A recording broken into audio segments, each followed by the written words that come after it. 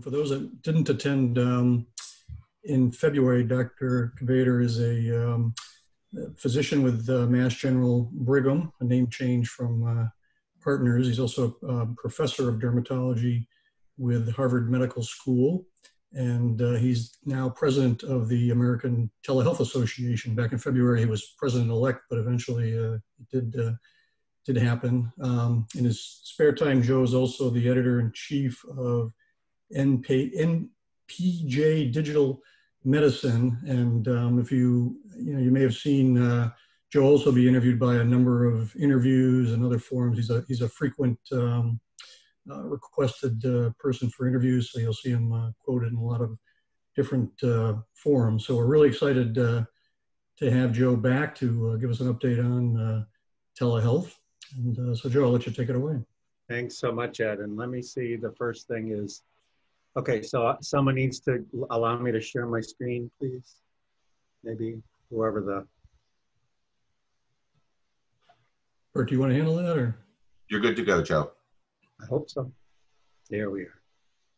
Well, a lot has happened, and it is remarkable. I think yours was maybe the next to last talk that I gave before we don't give talks anymore, except in this new mode of doing it via Zoom or what have you. And then, so I, of course, went back and looked at those slides, and they seem rather quaint and yesteryear. And again, it's only been since the 1st of February. And that's, I just think, a really remarkable backdrop to what we're going to talk about today. And I'm sure we'll have a lively dialogue. A lot has happened. I'm going to go through that. I'm going to essentially go through a little bit of the same history as I did last time, very brief. And then where we are, because it's pretty interesting where we've settled out. And then quite a bit, I think, of the last half about what this means for healthcare delivery at large, and really appealing to the entrepreneurial side of the audience, because I'm sure there are people out there who want to contribute and make healthcare better. And there's really, this is an opportunity to do that. So this fundamentally is the problem that didn't go away and hasn't changed and was with us before the pandemic. And that is this notion that the demand for healthcare services is outstripping the supply of providers. Now, the most important part of the graph is the assumption that the only way you can achieve service is to be one-on-one with someone in I used to say in a physical location. Now, of course, we can do one-on-one via video, and we'll talk more about that. But that needs to change.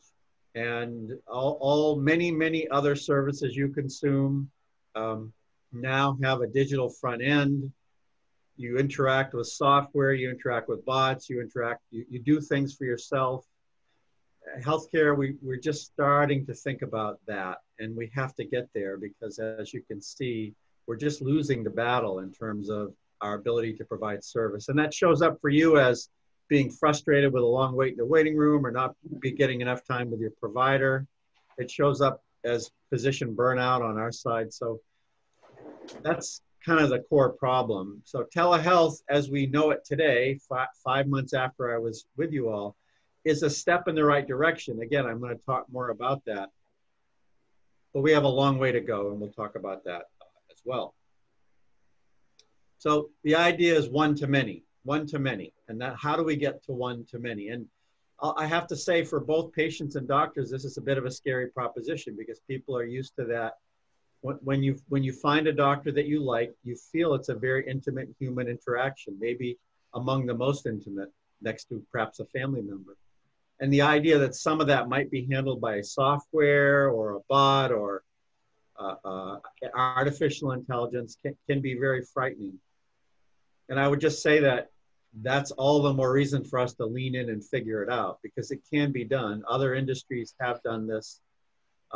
Maybe they're not as intimate as healthcare, but there are lots and lots of examples, and I'll get to some of them towards the end of the talk, of organizations that are chipping away at this one-to-many. And it's a pretty exciting future that we have. So we definitely have to get it right. No one should feel they're not cared for. but also if we just keep providing service one-on-one, we're never going to get to the finish line. This is also a review, but because, again, we've had such a rapid escalation of telehealth, I wanted to go over the taxonomy with you briefly again. So the way this works, and this was created by my colleagues at the Massachusetts General Hospital Telehealth Center. The rows have to do with who's conferring with who, the top row being provider to patient, everything there is a visit. And then the bottom row, provider to provider, everything is a consult. The columns have to do with whether it's real-time synchronous, i.e. similar to what we're doing now, and that would be virtual. So, and the second is what we call asynchronous or store and forward. Is store and forward more of a telehealth lingo from years ago, but the idea would be analogous to an email exchange or a text exchange. And you can see those are E. So if you, remember I'm a dermatologist, if you send me some pictures over our patient portal and I respond, that would be an e-visit.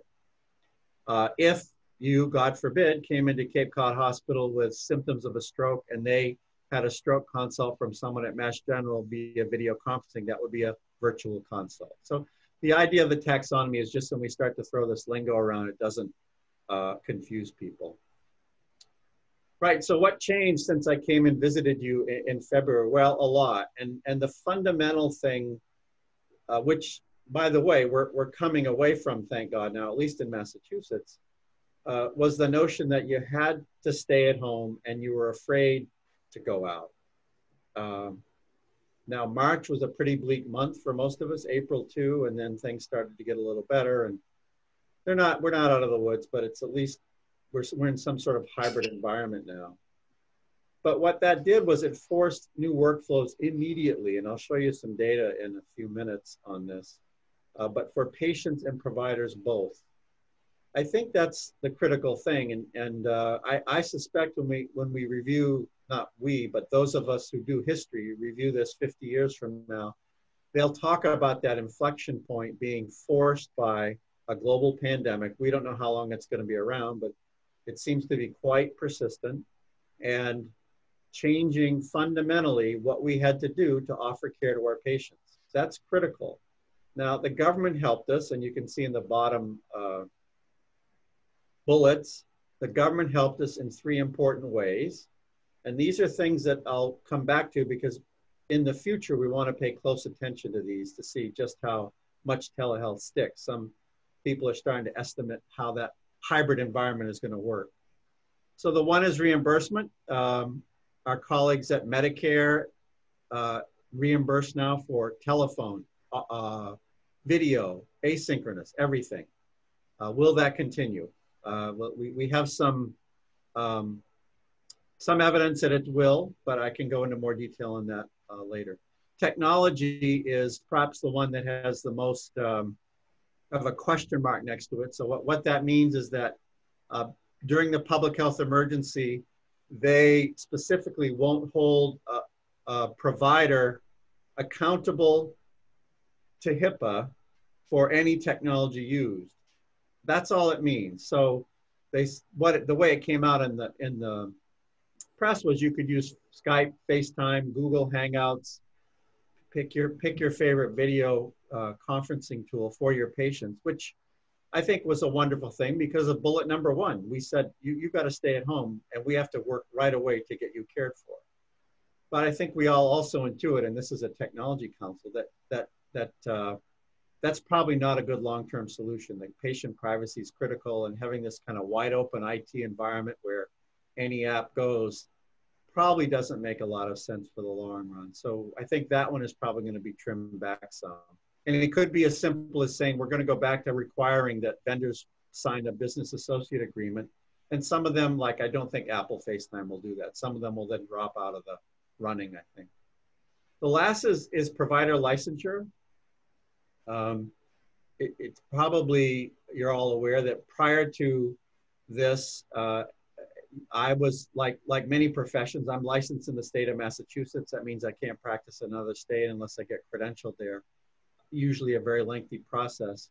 During the public health emergency, 49 out of 50 states have relaxed those requirements, such that I can now, for instance, very easily, in fact, for a patient that's in Rhode Island, I have no barrier. For a patient that's in New Hampshire, I have to go through a short process with a New Hampshire board. Those are just two examples. Again, how much of that will stick? Some people think there should be national licensure. Perhaps we can talk about that as well.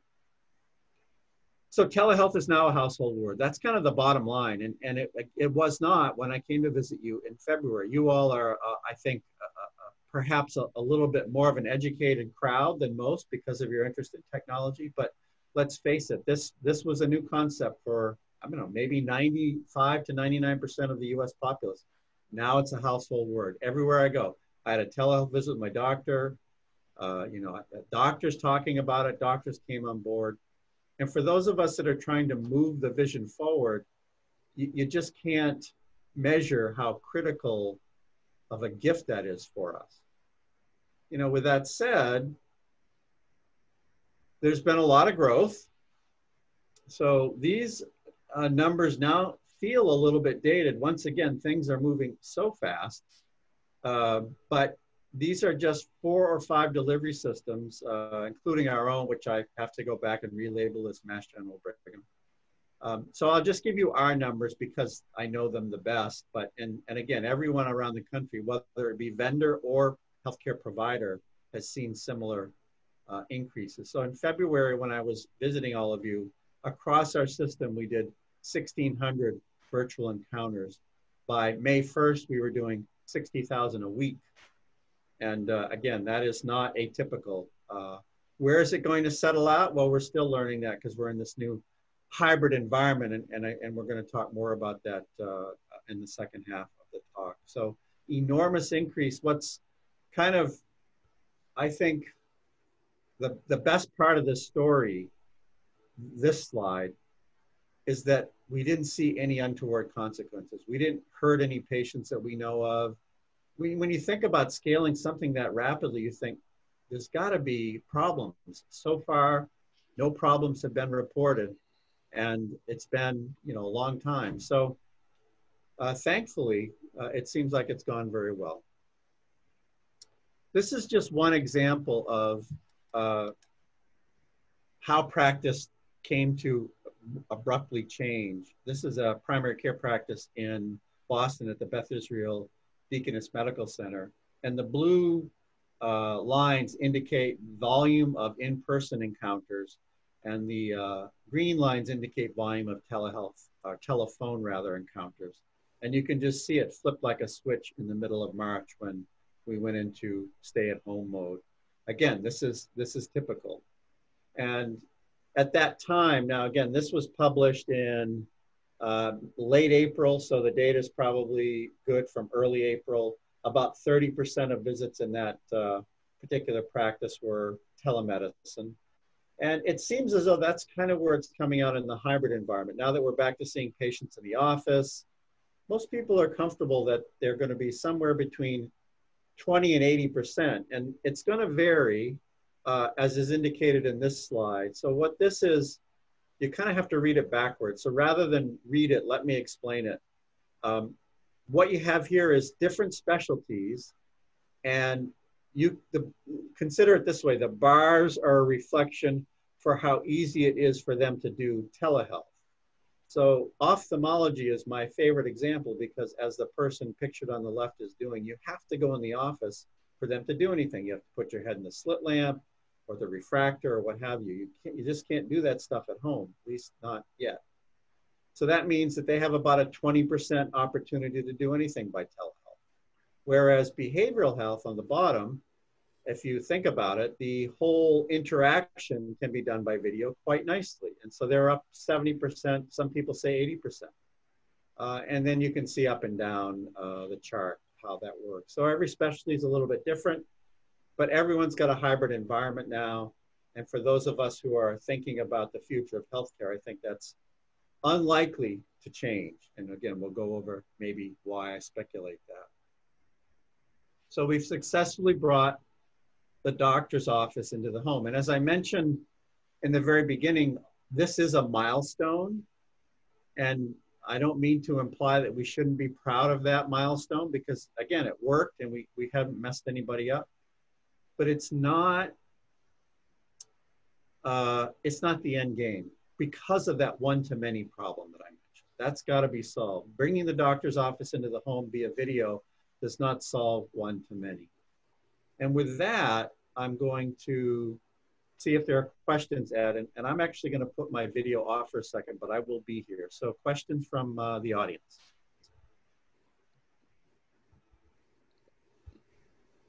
Let me take a look at the chat. I have a verbal question when you're ready. Sure, go ahead, Eldon. I'm just reading through these. Okay, Joe, the one thing that, at least from my point of view, I don't see are replacements for the sensors that are in the physician's office, blood pressure, pulse rate, some of the reasonably more straightforward ones. What's the outlook you're seeing for getting those into the home?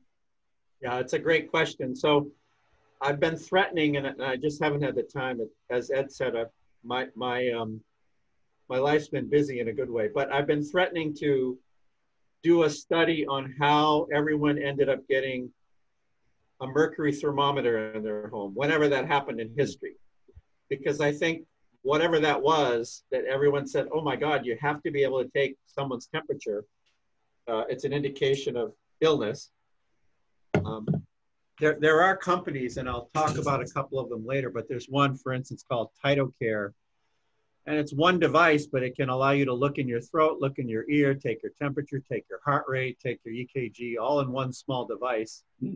And so the riddle is, just as you asked, how do we get that into everyone's medicine cabinet? And whether that's maybe through an insurance model, it's still up in the air, but it has to be, I agree with you, it has to be fixed. Thank you. Good question, Eldon. I'm sorry, did you have a follow-up, Eldon? No, I was just saying thank you for the answer. Oh, okay. Yeah, we've definitely had some discussion of that in the past, and I agree with Joe, there's a lot of different models for it. One is insurance companies, because they will realize cost savings by not having you come into the doctor's office. You may get a welcome kit that has a lot of these different technologies in it that may be worth, even though it could be hundreds of dollars, to mail it to a client. Yeah, for those of us that get paid by the minute, that time savings, as it does for a commute for working, is somewhat of a factor in it. We don't take the time to go in and wait for an office visit. Right. Let me go through a couple other questions, and we do still have, Joe has more slides to go through, so we'll take a couple now. One question, Joe, is do you see changes in HIPAA coming due to enable changes in telehealth? It's a good question, and I don't have a crystal ball on that. I guess the only thing I would say, HIPAA is arguably, I think it's 15 years old now, so arguably it is very old and arguably needs to be fixed. Just given everything else that's on the plate of our legislators in an election year and the way they operate, I can't imagine it's going to be tended to at least in the next 12 months. I think we have what we have. And as I said, I believe it's more likely that we will start asking vendors to comply more than we did during the public health emergency. Right. And despite not having a crystal ball, Joe did recently also found time to provide testimony and present at a U.S. Senate hearing. So he's got quite a bit of insight as usual.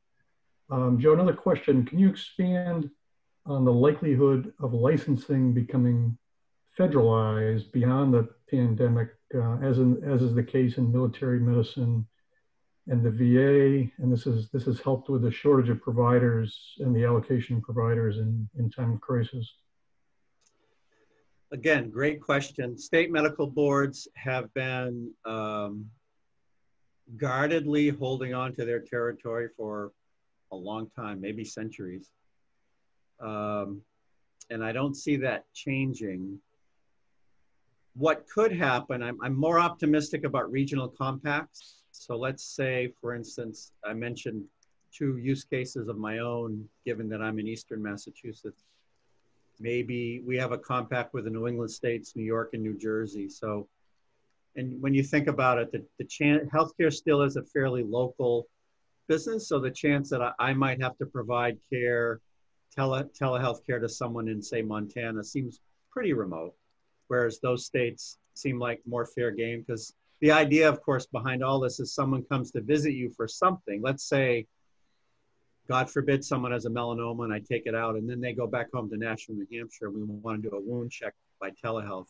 That's the kind of use case we're talking about here. And so I think that's more likely to be the case. The other thing I would say about licensure is it exists for a reason. We vilify the boards because we all get frustrated with the pace at which they move. But we are a profession. We're supposed to police ourselves. We're supposed to rat out and weed out people that aren't ethical and or credentialed or qualified. And I would say pretty hard to do that on a national basis. I think it'd be difficult.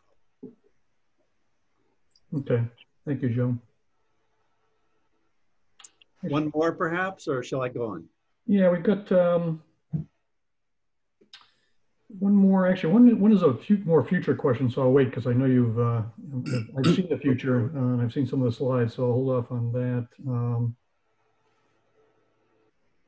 There's a question, sort of a statement. Isn't telehealth adoption more of a regional issue, with rural areas faster to offer telehealth services because of the lack of other practical methods of delivering medical services? Yeah, great question. So prior to the pandemic, I would have said, I mean, absolutely yes. And I think probably made some commentary along those lines when I visited you in person and during the winter. However, there's plenty of urban need. One of the things we may or may not get to cover today is disparities and et cetera. And there's plenty of urban need. What we're learning and what we have learned from the pandemic is that, so let me back up and say one of the, it may not, I don't know the question, it may not be inherent in your view, but often when people ask that question, they have a sense that telehealth is somehow less effective than in person, and therefore you'd put up with it if you were in the sticks somewhere, whereas if you were in the middle of a city, you wouldn't. And what we've learned is that's simply not true, that there are plenty of indications where it's as good as or even better in certain cases than being with someone in person. And so that's changing it. The fundamental reason that rural was such a bastion was because for many years, 15 or 20 years, the government paid, that is Medicare paid, only if you were in a rural area. Which, by the way, while I have that point, because I want to make this point, for anyone who has any government relations business or dealings or has a straight line to any of our elected representatives, that's a law.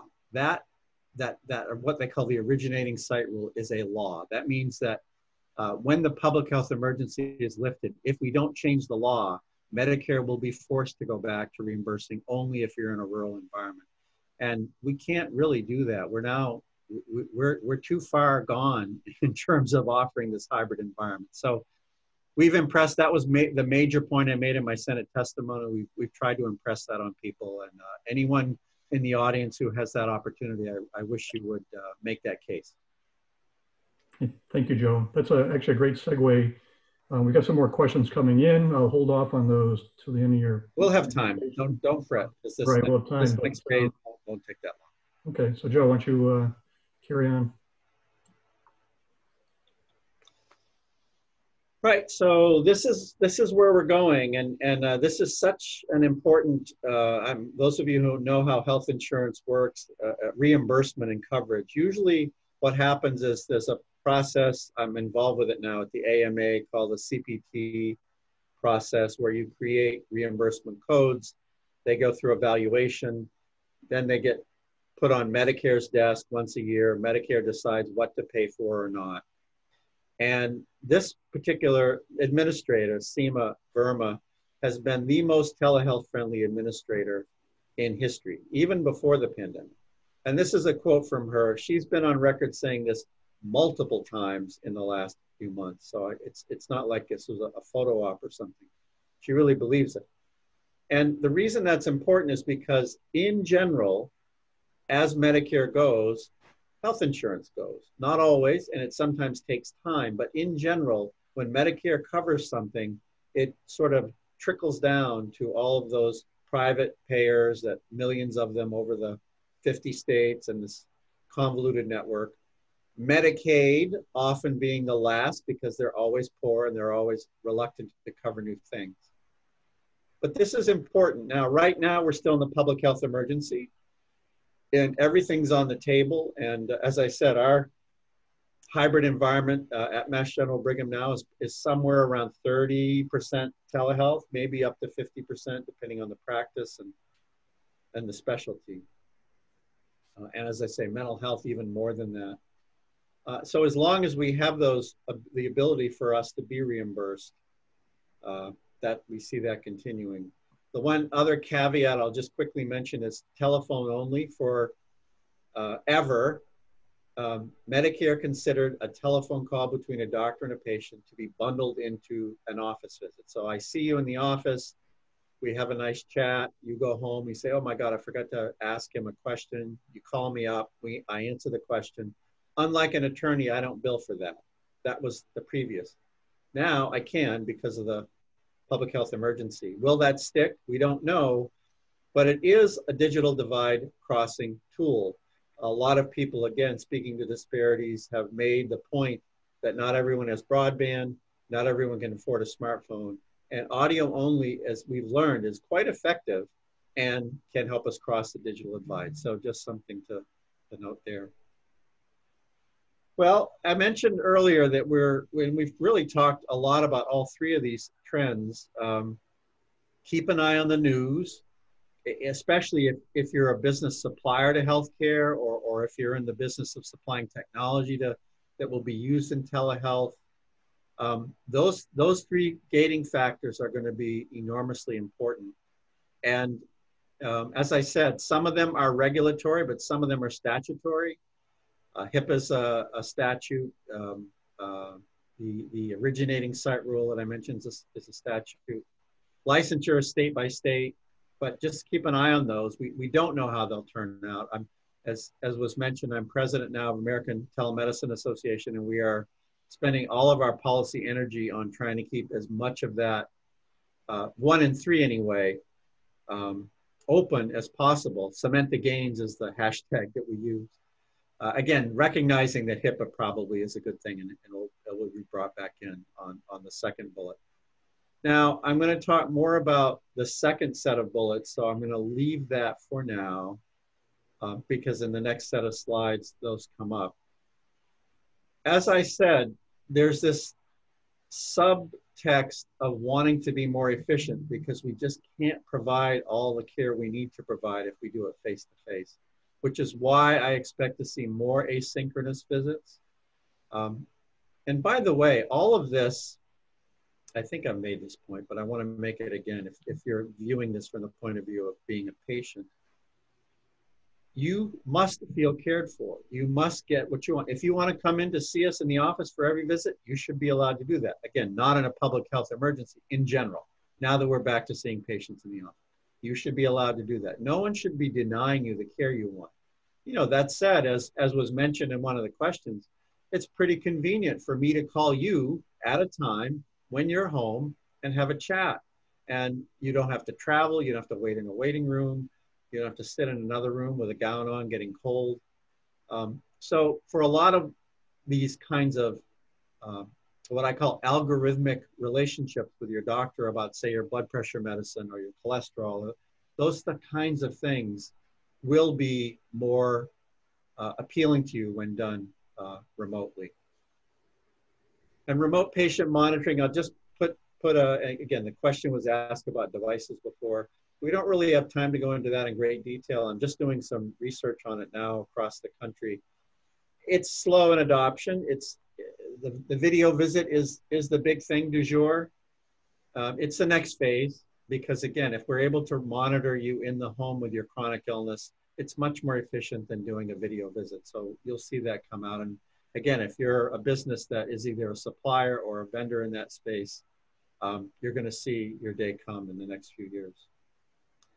So this is our opportunity to reimagine healthcare delivery. Again, we can be pleased that we brought the doctor's office into the home, but let's face it, we have a long way to go. So let me walk through this stuff, and then I think we'll have plenty of time for some more dialogue. I like this analogy a lot, because I think this is what we've done now with the virtual visit, the video visit. When Alcoa invented aluminum, they didn't know what to do with this new light, strong material, so they familiarized it, and you would see coat racks made of aluminum but painted with wood grain, so people were familiar with it. What the actual material was more comforting to people. And of course, there are all kinds of examples of this. The first automobiles being more like horse carriages, and etc. And that's what we've done with a virtual visit. We've taken something we do in the office, we've separated it by distance, but not to beat a dead horse, but that's just the beginning, folks. And we have to reimagine completely how we deliver care. This is a rendering of a building that's supposed to go up next to my home hospital, the Massachusetts General Hospital. And it's on hold right now because we were for a while losing money as a system. But the point of the slide is just to say that every hospital executive is now rethinking how they use their brick and mortar, how they use their facility fees, how they calculate and the like. Because in this world where I can do a telehealth session half a day, and Tuesday afternoons I do now from my own home office, what does that mean for overhead? What does that mean for cost of care? What does that mean for practice expense? And it's a whole new world. We've got to then rethink. Now, what's nice is it seems that right now anyway, and this may be due to a backlog, but no-show rates in all cases are going down. For virtual, the no-show rate is infinitesimal because I call you and you're kind of waiting for me to call. But back in the office, people are coming in because they feel like, oh my goodness, I got an appointment. Thank God I'm able to get in. So this hybrid environment could be one where everyone feels like they're getting the maximum care in the environment they need to get it, and they're a little more respectful of that. So that's possible too. Anyway, if you're a building architect, if you're an urban planner, if you're any of those, you're going to have a lot of business in the years to come because we have to figure out how we do this if we're going to do 20 to 50% of our visits virtually. Now, one-to-many is something I talked about earlier, and the next few slides have examples of companies, which I probably won't dwell on many of them. I think we can make the slides available later, and if you want to do research on any of these, you can. They're just examples of companies that are doing interesting things. For instance, Bayesian is an AI company birthed out of Johns Hopkins. BrightMD is an interesting company because it starts out with, and a lot of them do, with software front end, and eventually you get to a person. So again, weeding out common questions, things that could be answered by software. One-to-many, and they're really, and remote monitoring is an example of this. There are many, many examples of how we can start to do this. And as I've said now, probably too many times, we have to continue to focus on that. We talked about home devices. We didn't really talk about home testing, so I'll address that now. Despite, I don't know how many of you followed the debacle of Theranos and what a black mark that left on the digital health industry, but despite that, there are companies, one of them is right here in Boston called Boston Microfluidics, that are on the cusp of delivering some really powerful testing by just a drop or two of blood in the home. So once again, imagine that you get a kit, you put a couple drops of blood, and all those tests that you get for your annual visit are done. Then you can have your video with your doctor and talk about your cholesterol, talk about your A1C, what have you, without leaving your home. so much more powerful than just a video visit alone. So you can look forward to more and more on the home testing front as we continue to see this blossom. I like to remind people that when my mom conceived me, you had to kill a rabbit to find out you're pregnant. Now, of course, you do it in the privacy of your own bathroom. That's where this whole industry is headed, and telehealth will just be a way to lift it along, because there's now a use case to get those home tests more and more into the marketplace. This one we haven't talked about, and I would like to spend a little bit of time on it because I find it very exciting. Now, full disclosure, I am an advisor to the company on the top left, ResApp.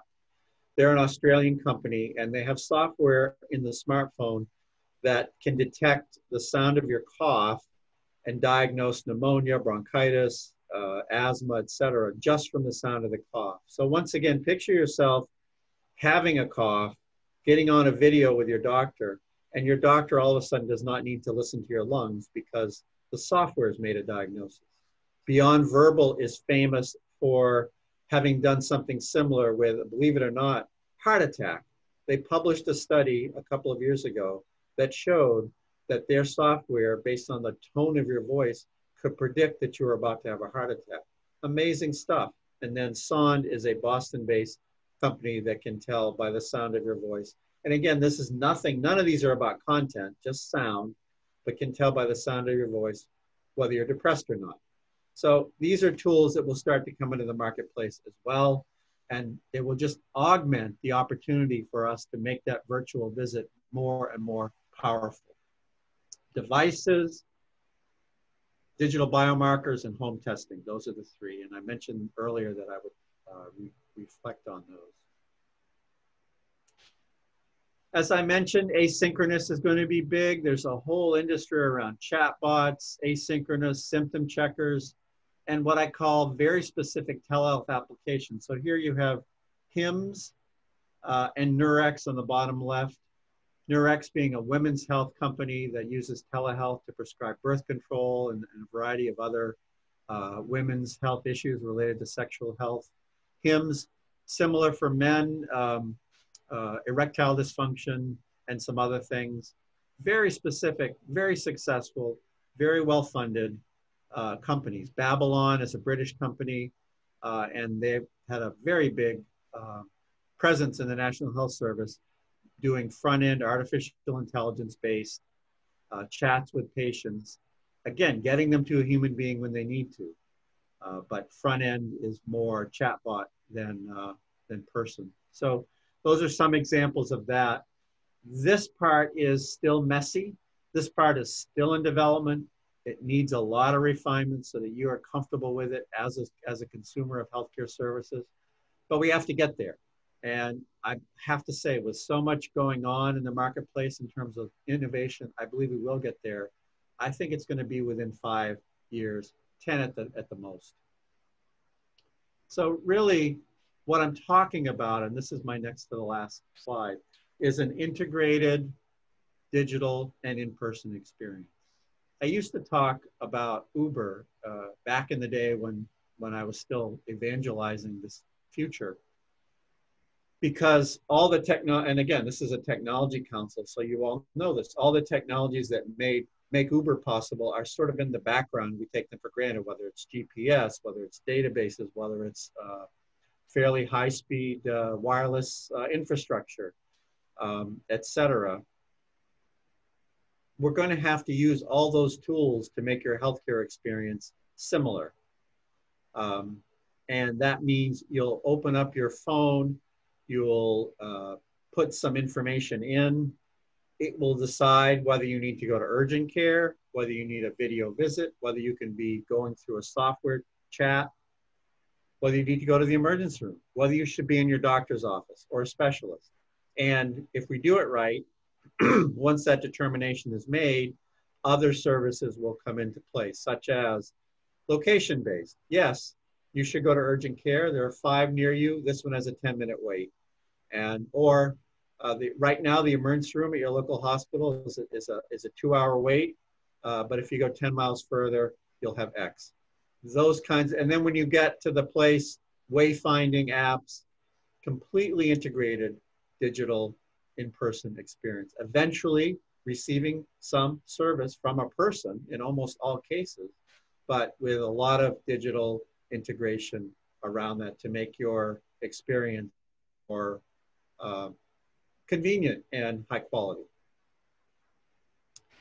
So that's what I have to say today. I'm looking forward to the next, I don't know, 12 minutes or so of questions. I appreciate all of your time. I really enjoyed coming in person. I do feel, I have to be honest, as much as I'm an evangelist for this stuff, I do feel a twinge of sadness that I can't be around to share breakfast with you, shake some hands. That part I miss, but thank God we have all these technologies to even do this. So this is me, that's my website, etc. And I'm going to turn it back over to Ed. Great, thank you, Joe. That was really terrific. I just wanted to reflect on what you presented and the local experience at Cape Cod Healthcare, where I work. We absolutely saw the things that you've described and the benefits and the rapid adoption. The month of March, we found ourselves buying tablet computers and iPads in bulk and distributing to physicians who had no experience with this type of technology. We also saw it being used by our Visiting Nurse Association, and it had a benefit around in the early stages of COVID, and it hasn't gone away, is preservation of personal protective equipment. So we found, I mentioned this to you, that the fewer times, certainly we want patient engagement where it's needed, but if we were able to find ways, and the VNA is a good example, to reduce that direct engagement or changing between patients, going from room to room, even simple things like that, would keep a clinical worker from having to remove their PPE and change it. So it really had great benefit. And like I said, everything you described and the rapid adoption has occurred. We do have a lot of questions queued up. One I want to combine with one of my own that I heard a term I think you had mentioned in an interview, which is webside manner, and the whole topic about how physicians are dealing with this. But there was also a question about, someone mentioned about stress on healthcare workers, even administrative personnel in medical facility. They're getting more stressed and on edge with the pandemic. So have you seen studies, or can you mention, maybe how they're using telehealth for their own mental health problems? So the second one is easy in the sense that I don't have any data on that. I think you're right that it's a tough time for everyone. It's really interesting. I was in the office, physical office, yesterday all day, and I've just opened every visit with a patient with how are you doing, how are things, how's your mental health, because everyone's stressed and the uncertainty is killing all of us. But I don't know the answer to that. Website manner is a term. It's actually not a new term, but it's sort of undergone a renaissance. The way I can, and if any of you have had this training, I think you'll resonate, but the way I think about it is, as we did today, I didn't, so when I was with you before, I could stand in front of you, use body language, I could sense the audience, I could interact. On a Zoom call, I get none of that. So I lean more into my voice. I try to be more expressive with my face, almost like an actor. To try to be more engaging to the audience. I don't know if I was successful or not. But the point is, website manner is really about learning some very simple things like stare at the camera, don't stare at the desk. That's a simple one, but it's important because if you're looking at a screen because you're typing in the electronic record, that's out. But it's also just realizing that if you're going to create that emotional bond over a technology, you have to do it differently. And so we do train people in that now, and I think it's exciting to see that come about. That's great, and you did very well, Joe. Very engaging. Thank you. There's a question related to malpractice and around misdiagnosis and missed diagnosis, and the question is, how is malpractice liability working thus far for telehealth visits? So two answers to that, three answers. One is there has been almost no case law in the, 30 or so years that people have really been doing telemedicine. Now, I say that, and then I quickly add that doesn't mean there aren't negligent, there isn't negligence, or that there aren't cases brewing. We don't know. Every case, it takes years for these things to come into the consciousness. The second thing I'll say is during the pandemic, malpractice carriers, or I'm sorry, the government, and at least in Massachusetts, and I think this is national as well, has said that clinicians won't be held liable for decisions that they make. Now, I should probably have saved that for last because it feels like a cop-out. The issue, though, around malpractice in telehealth is really about, especially now that we're in this environment where I have the choice. I can bring you in if I want, and you can come in if you want. It's really about the clinician being comfortable that the data they need to make a decision, whether it be diagnostic or therapeutic, they can gather that data without touching the patient. And that's sort of the simplest way to put it. And if you can do it by telehealth, and the work should be the same, the value, the quality, everything should be the same. If there's some reason that the patient either has to travel for a test or for a physical exam, probably shouldn't be doing it by telehealth, and that's going to help you with those potential negligence scenarios. Great, thank you. A couple of questions on the other side of the cost equation. Joe, what do you see about healthcare pricing changing in terms of like a 10-minute video appointment compared to a 30-minute doctor's visit? Also another question for telehealth visits. How are insurers dealing with copay rules? Those are both interesting questions. And I guess I'd frame the answer by doing a little tutorial first on how physician compensation is calculated. And it's calculated on 3 dimensions. One is time. So someone mentioned 10-minute versus half hour. So time. The second one is complexity. If in that 10 minutes I do something that requires 15 years of training and I can convince payers that that's true, then I may be able to bill more for it. And the third is practice expense. Now, most of us would say that for any telehealth interaction, that time and complexity are the same, meaning if I only spend 10 minutes, that's probably a level 1 follow-up, and that is what it is. If it's not maybe it's 2 seconds. How are your blood pressures? They're fine. Let's see them. Great. Okay, keep on the same medicine. That's probably that visit, and that's what I would bill in the office, and that's what I should bill over video. In other words, it shouldn't change.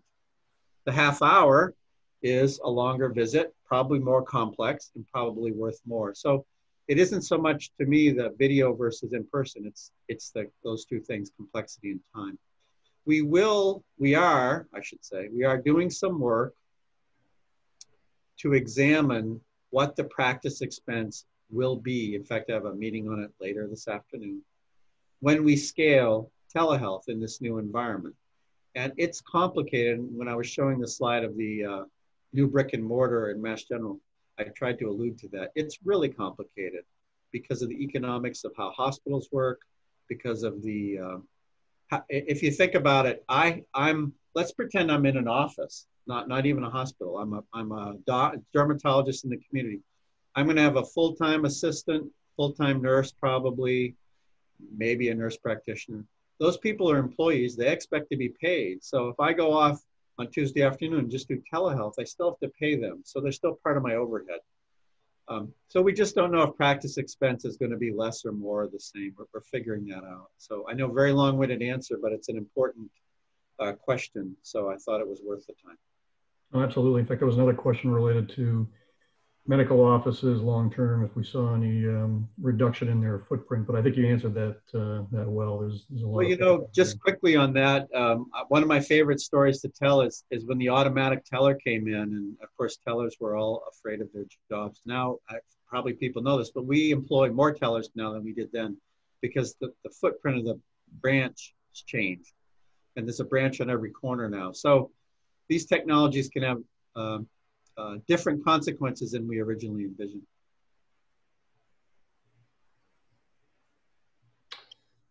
Actually, there's a follow-up, Joe. I think if you could spend some more time talking about copays and how those are affected by telehealth. Oh, right. Yes, I'm sorry, I didn't address that. So the answer is it's local by local. I'm doing some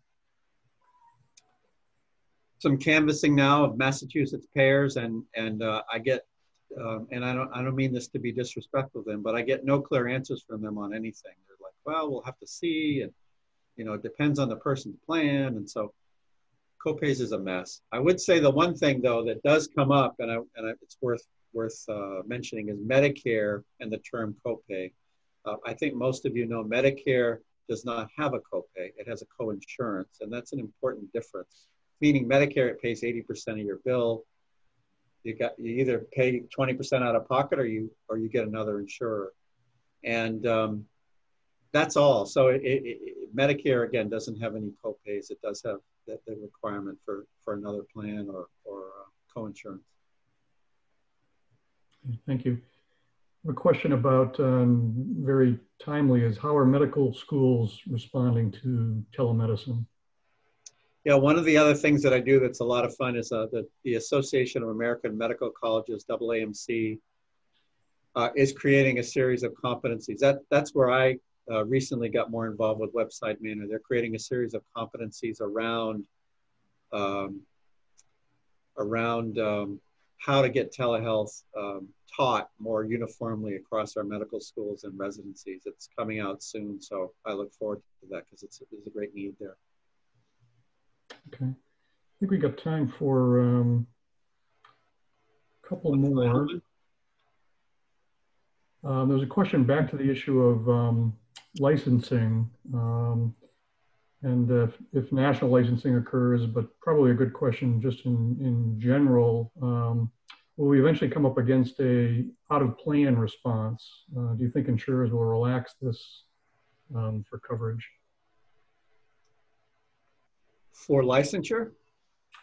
Yeah, it says if national licensure occurs and we see patients at a distance, will we eventually come up to this, being, a physician out of plan? I think again, it's probably going to let you. Yeah, that's a complicated answer. I mean, again, I would, yeah, great question, and I don't. I mean, it's too convoluted for me right now to think that. Right.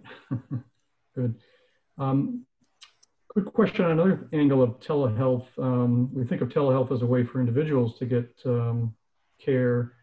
What about a way to remotely manage the health of a family member, such as an older patient? Yeah, great question. So there's a whole sub-industry around technologies that allow caregivers to care for usually parents that are miles and miles away, different states or a long drive, and they're controversial. A lot of those so-called elderly parents don't really want to be spied on by their younger adult children. So I think the industry hasn't quite figured out how to thread the needle of giving the adult children all the data they want to care for their mom and dad, and having mom and dad comfortable with sharing all the data. Right. Joe, I want to be respectful of your time, but before I turn it over to Bert, I want to offer my personal thanks again. It was a wonderful presentation. Great having you. One other question I think is maybe a challenge for you, but are there any other thought leaders you can recommend, especially in the tech side, that you'd suggest watching? Certainly we're all going to continue to follow Dr. Joe Kvedar, but are there any other folks you'd recommend? I mean, so this is a blanket, but it's a fair statement. You guys are a stone's throw from MIT, and so much energy comes out of there. So I just set my Google News feed up to, anytime MIT and telehealth comes up, and you'll get just amazing stuff. That, to me, that's a better strategy than a person. Very good. I do have to sign off, though. I'm sorry, I have another meeting that I have to go to. So thank you guys for inviting me and all the wonderful questions. And you all have my contact information, so very happy to interact with you if you wish. Thank you so much, Joe. This was just wonderful. Great to have you back. Ed, great job. Thank you so much for moderating this today. Sure thing. Yeah, this was a lot of good information. We did record this, and we have a partnership with the Cape Cod Community Media Center. They're going to be perhaps showing this on their channel, and we're going to try and have it up on our YouTube channel at some point, and hopefully near future for if you want to refer back to it. And so you'll also be able to see Dr. Kvedar's slides as well. So thank you all, everybody, for coming today. Very much appreciate your time, and hope to see you maybe next week at Infrastructure or our coffee Q&A on Friday. So thank you all. Enjoy your day.